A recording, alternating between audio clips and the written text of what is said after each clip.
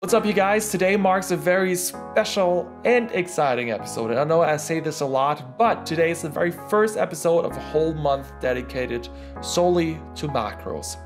Now, macros are one of the things that make this GrandMA2 console special because they allow you to modify pretty much any aspect of your show file and, quite frankly, of this console when working with it. So this is a huge, deep rabbit hole that we kind of want to slice off the tip of the iceberg this month. And what I'm actually doing this month is continuing a series that I started last year, which actually walks you through 9 different aspects of macro programming that you can also read up on in the manual, or you just come to this channel and see it all in a beautiful video.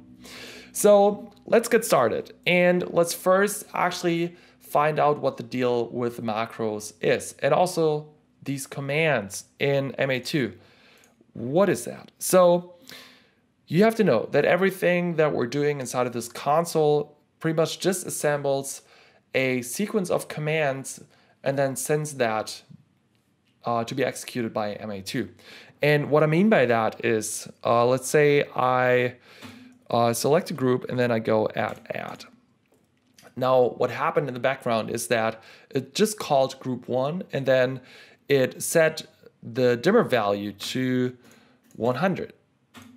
And you just saw that happening over here, by the way. So let's just say I hit Control M to activate my move key, and then I press on one tile of this group pool and I move it to another and I click on the second one. Now, what happened there was pretty much the following: move, group, and then in this case 5, add 1. And then this got executed. And you can see I just used the hard keys, but it had the same effect as me tapping on this. So where do these commands go? You just saw a command going in here, and then as soon as I pressed please, or rather before, as soon as I tapped on where I wanted the group to go, it disappeared. You might have actually found this out yourself already, but in the command screen, all you have to do is press this yellow ball. And here you can see what we did previously. So this is a complete overview, a complete log of everything that you did in the last, I don't know, hours, I guess. I'm not sure what the limitation on this is. Also doesn't matter. So whatever you do in this console is actually just a command sequence or a sequence of commands. And that's where the beauty of macros comes in. Let me just pull up a manual page here, a page in the manual of GrandMA2. Where did my MA3D go? All right. Are you ready? This is a list of all of the commands in GrandMA2. Yep, still going down. Still going down. We're at G, that's not too far to the alphabet. In case you didn't know the alphabet. And now we're at the end of it. So these are all of the commands that GrandMA2 supports. And just to show you that they're real commands, if I go in here, let's say black screen, you can see that you have an explanation of what this command does. And then you have different usage examples. And let me tell you, every one of these commands that you see in this list has a complete page like the one that you just saw dedicated to it. And that's crazy. And that's also slightly overwhelming, but that's what the beauty of this console is, a slight sense of being overwhelmed. Yeah, it kind of never stops being fun. All right, so how do we make use of these keywords? Pretty easy. First of all, let's actually create or put in a command line view. That gives us the same overview that we had in here. With this one, you can actually make it as small or big as you like though. So that's really cool because like that, it's actually constantly visible. And then let's pull up the macro pool. Pools and then macros. And let's create our first macro. So here you can actually label it my first, whoops.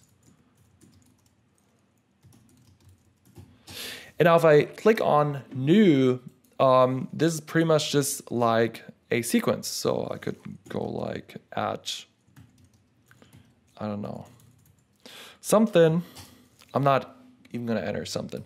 So you can just add multiple lines here, and you could go at, at 10, at 50, at 100, and you might notice that I'm just entering random things here. And you can see over here, we can actually change this to go trigger. So like that is really like a sequence in a way. But instead of queues, we actually have commands. All right. So let's actually assign this to an executor. This is the same as, excuse me, what's going on here? So we can actually off this, just like an executor. And we can also assign this, just like an executor. So now if we, let's say, no, clear. All right, these are the ones that I want to have. Perfect. So now I'm just going to execute the first line, and we can see at 10, if I press go the second time, it says at 50, pressing it again at 100, pressing it again at 10. And I could just go crazy on this one, but that's macros for you. It's just a collection of multiple commands helping you do stuff in GrandMA2. One small caveat about this is with everything else that I showed you, all the tools that go beyond the bare necessities of just creating a cue or an effect or a preset, whenever you have tools that bring in more complexity, be aware of that. Be aware that they will not help you with creating a show directly. They will help you with creating a show indirectly. So if you're still shaky on creating looks and sort of, finding your style, and seriously, I'm also still in the middle of that, then maybe lay off the macros for now. You should really only use macros when you have a certain problem that you cannot solve any other way, all right? But, you're adults, so you'll figure it out. Let's create a second macro. And in this case, let's go to load predefined, this one over here. And this contains almost as many macros as there are commands, if you ask me. So you can just look through this and just go crazy. This is already a really good place to go. By the way, help keyword. What does that do? Let's close it up. Let's click on the help keyword. Oh, the whole documentation. And let's see. I think we can actually find a list of all the keywords. How meta, huh? So just right click on a second tile, go through here. Let's see, what else do we want to have? So this might also be really useful. You can actually hit the align button directly. So now let's go highlight, align. And now if we go and tilt this, it actually turned off again. How dare you? All right, now it works. Perfect. So like that, if you don't feel like always going through these align options up here, you can probably just set these buttons to make this a little more accessible. Whatever align methods you actually prefer. Let's check out another one. So this is a simple one, at, and then a space plus, and another space 5. So we saw last week how we can actually use the minus and the plus shortcut to add plus 10 or go minus 10. In this case, you can also change that. And in this case, we have highlight on, so obviously you won't see anything. But again, this doesn't directly help you. It just goes to show that with macros, you can actually completely customize these commands that you also just saw in the documentation. Link below, by the way. So I encourage you to just go through these. There's some really crazy ones over here. So delete selection from all queues. You can actually go ahead and delete a selection of fixtures from every bit of content, effects, presets, sequences, and so on using this macro. Let's take a look at another one. I think there's like a chaser. Yeah, there's a chase generator over here, for example. I mean, just take a look at what all of that does. If you don't understand it for now, don't worry about it. Just play around and get a feel for all the things that are possible. And one thing I was wondering about, black screen off. Nope, that's not the one. I wanted to have a different one. Black all screens. Let's see what that does. Ooh.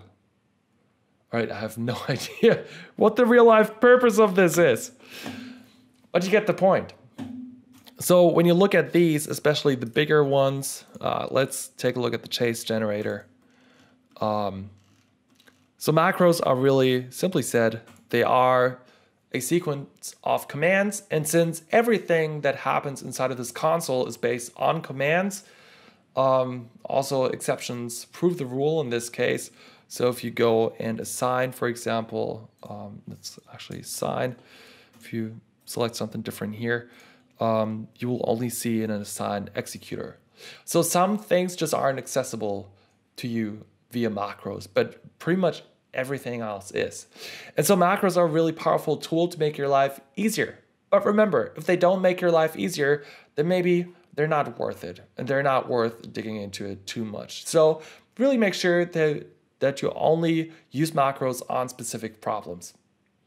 All right, where's another place to get some really cool inspiration for macros? Well, there's a forum for that. I'm not talking about the group, by the way. Thanks, guys. Appreciate that comment. Yeah. There's actually an official MA2 forums over here called the MA ShareNet, and they have a complete section dedicated to macros. So if you just go through here, you can see a lot of different macros, and you can just download them, incorporate them into your show, and make good use of them. And especially that section contains a lot of really interesting macros, so go and check that out. Link is also in the video below. So now that you roughly know what macros are, and now that I showed you a way of how you can start messing around with them, how do we approach this macro month? So today, I'm just giving you this intro, but also these two links. And also, a third thing, that's linked to the videos on macros that I already did last year. Now, the rest of the month, I'm just going to continue that series. And so by the end of this month, you should have a total of 9 different steps of how you can get familiar with the different aspects of how you can build macros. And that should give you a really good introduction and a good baseline for working with macros. So as every week, there's a Facebook group that you can join, links in the video description. But more importantly, if you really want to get down and deep into this stuff, what you need to do is practice. So today you have a lot of resources on how to educate yourself on that. So I encourage you to check it all out. Again, don't get lost, but as long as it's fun, just go for it. So with that being said, thank you so much for watching. I really appreciate you being patient with me, sometimes not making my schedules. And I'm really looking forward to talking to you next week. My name is Jonas.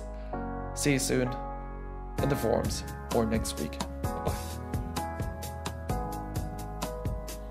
Gott, ich kann so viel reden, Alter.